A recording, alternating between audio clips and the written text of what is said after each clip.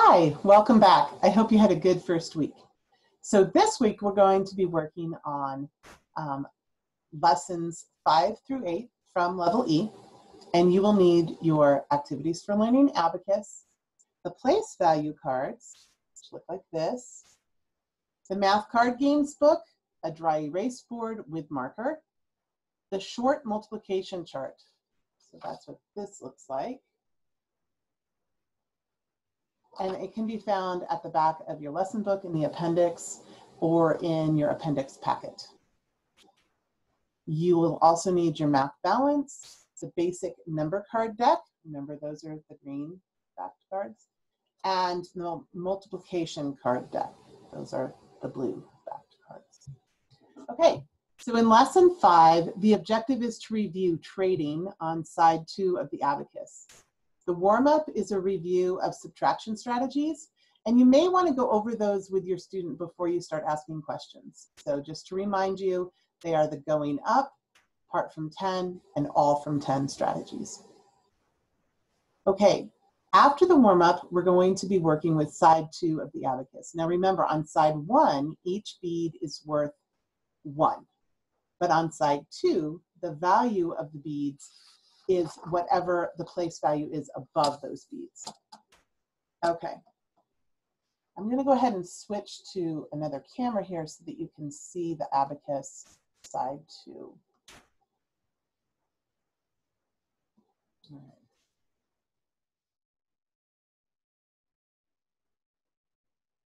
Okay, there we go.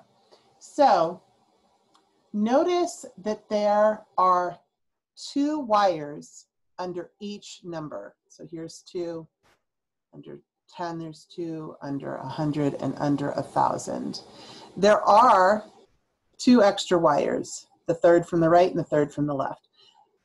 They are there for 2 reasons. One, you need them for the other side so that you have 10 rows, but also if you were to enter beads all along here, it would be difficult to tell the difference. The beads would all blend together. So we're going to keep a space to separate them so that it's easier for the kids to see what they're working with. Okay, when the beads are down, the Abacus is cleared.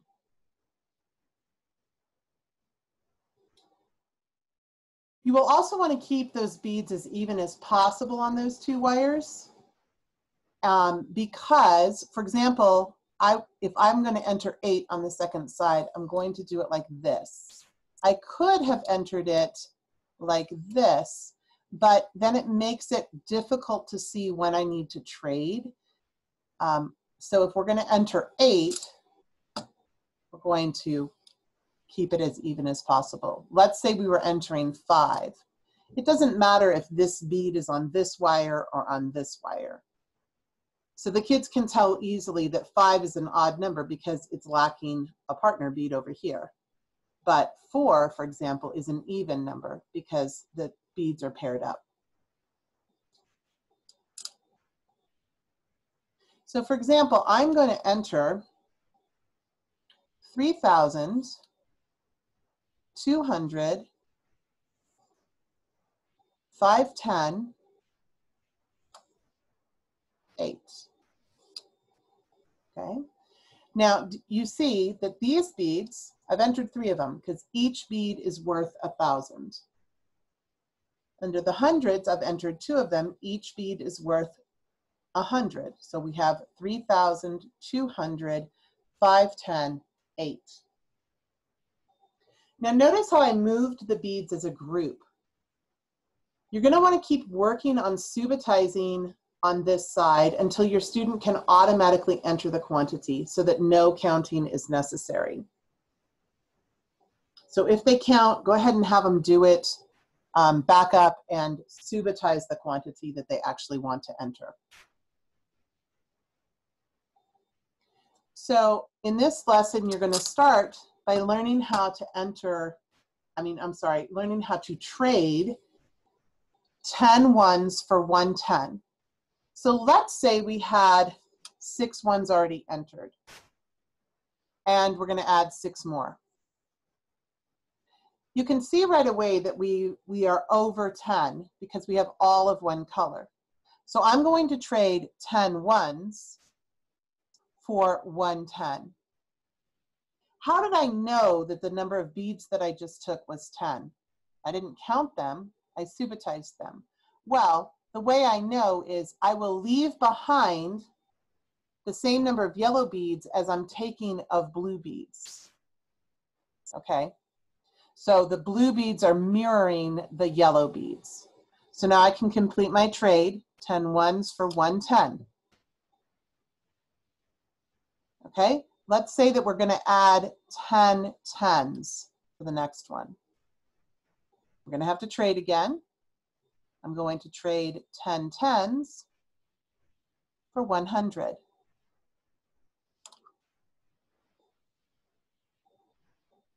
Okay, so then let's say that we are going to add 12 hundreds. I'm going to add 12 hundreds. I will leave behind 3 beads because I'm taking 3 yellow beads. I'm trading the 10 hundreds for 1,000. So that's the activity that you'll be doing, learning how to trade tens for 10 ones for 1 10, 10 tens for 100, etc. Now the next activity is adding by twos, and this might be a little tricky just because your student isn't as familiar with the abacus as somebody who would have started off with Right Start. But it's still a great exercise, and I would encourage your child to try to get to the right answer if they don't do so on the first time, a couple of times, but I would not push it to the point of frustration. If they tried the exercise possibly 3 times and are starting to get frustrated, I would go ahead and move on to the game. But let me go ahead and show you what this exercise would look like. So we're going to add 2 beads, so that there's 2, and then I want to add 4, and I want to add 6. So 2, 4, 6. Oh, look at that. I'm going to need to trade. So I'm going to trade those 10 ones for 1 10. Now I can add 8. Now I need to add 10. Now I'm going to add 12. So 10, 2. And once again, I need to trade. I'm going to trade 10 ones down for 1 10 up. Now we can move on to 14 and 16. I'll leave that down here until I get the 6 up. There's 16. And sure enough, I need to trade again. Now we're going to do 18. We're adding in 18. I can trade. Now we're adding 20. Okay, then we're going to go 22.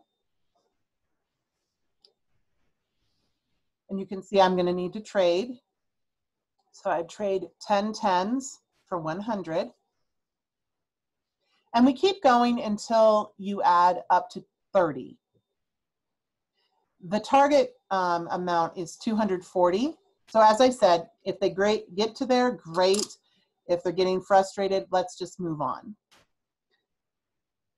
Okay, let's come back to the regular camera. Okay, so the next activity is the bead trading game. And this is game A 7.1. So you can find that in the Math Card Games book. And it's usually played with those basic number cards, the green backed cards. But for this game, we're going to use place value cards. Make sure to remove all the thousands that are 4,000 or higher, okay, before giving the stack to your students. There is a blog about this game, though it does not use the place value cards. It uses just the regular basic number cards, but it does give you an idea of how to play the game. I'd like to point out the note in the explanations area. It says on page 3, Roman numeral 3, number 25, Dr. Cotter says, in Japan, the goal of a math lesson is that the student has understood a concept, not necessarily that he has done a worksheet. So I want to remind you that the goal is for your student to actually understand, and they don't need to be doing a lot of busy work, okay? So moving on to lesson number 6. Our objectives are to review and practice multiplication strategies, and the warm-up is reviewing the subtraction strategies from lesson 3. Right Start teaches multiplication using arrays, and forming these arrays on the abacus makes it very easy to see the answer. Notice how 6 times 3 can be said as 6 taken 3 times. When using the abacus, this way of saying the equation makes complete sense.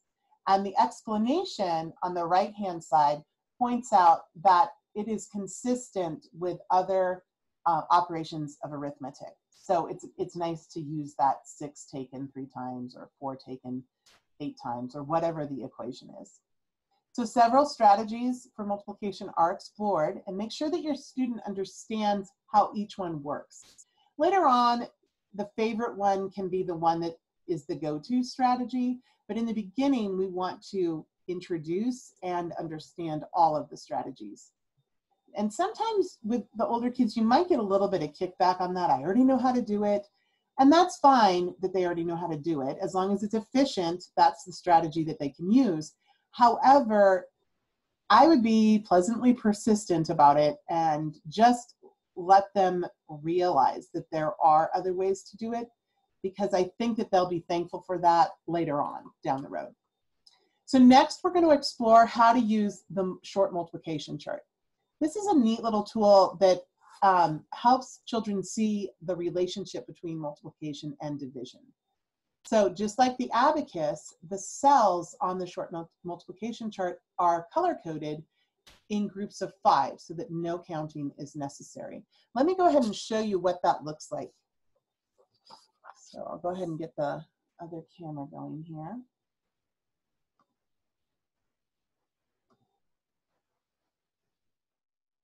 Okay.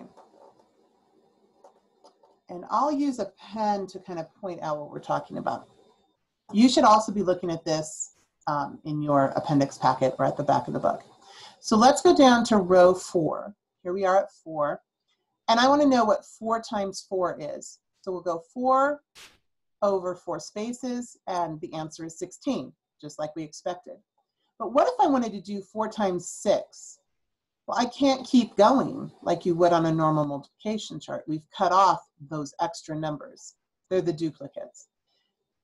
So instead, on the short chart, what you want to do is go over 4 spaces and down 2, because remember, it's 4 times 6, and our answer is 24. We could have also found the answer 6 times 4 is 24. Let's take a look at another one. Here is 7, and I want to know 7 times 9. So remember, it's color-coded, so I don't have to count the squares. I know that I'm moving over 5. That's when the white squares stop and the darker squares start. So I've moved over 5, 2 more is 7, and then 2 more, go down 2, would be 9. So my answer is 63. 7 times 9 is 63. Okay? All righty.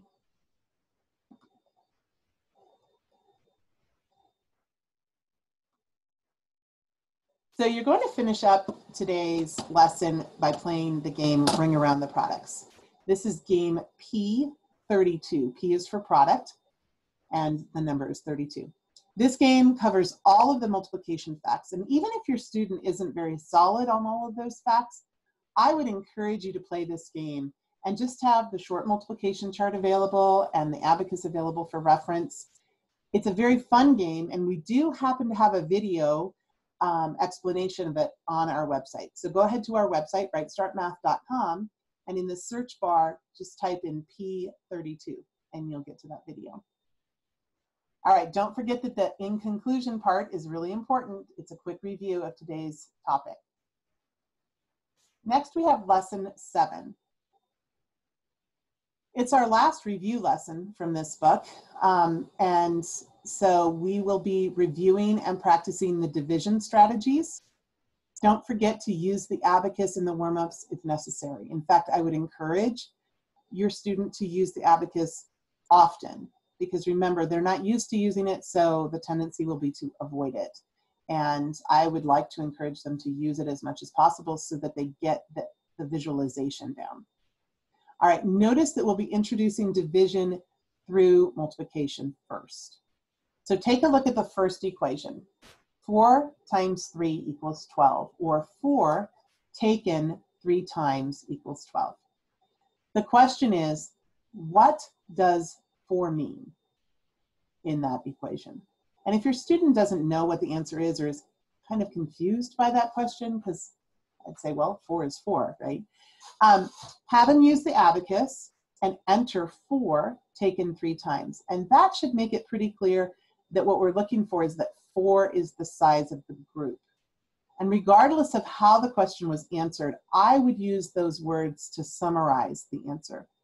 So I'd say, yeah, 4 is the size of the group. That's what 4 is. Okay. This will also help model how you want the rest of the questions answered. So the next question is, what does 3 mean? And the answer is, how many groups or the number of groups? Okay. The next problem uses a variable, n, in 6 times n equals 48. So your student will enter 48 on the abacus and then figure out how many groups of 6 there are. Next, your student will find the answer on the short multiplication chart and learn that the problem can be written as a division problem as well. The game today is called Find the Two Factors. It's number P29. This game does have a blog. Just enter P29 in the search bar on our website for more detailed information, or go to the Math Card Games book. So don't forget to sum up your lesson with the in conclusion section. Now, lesson 8, there's a few objectives there. It's to learn the term remainder and then to find the remainders after dividing. So after a quick warm-up of multiplication and division, we learn about remainders. Remember to give your student the short multiplication chart. It's a very handy tool, and it won't become a crutch. They won't need it forever, but it is very handy to be able to quickly find the answer. Your student will solve one problem 3 different ways. First on the abacus, then on the multiplication chart, and then on the math balance. And the funny thing is notice how the answer is not the simple arithmetic answer, right? The answer is actually 8. You'll need 8 tables, not 7 remainder 2 tables, because those 2 extra people need a table of their own, right? So the game today is called Quotient and Remainder. It's D7 in the Math Card Games book, and it does have a blog. When you type in the D7 in the search engine, it'll be the second game that comes up on our website. Okay, well, that's it for your second week, and I hope you have a really wonderful week. See you next time. Thanks. Bye-bye.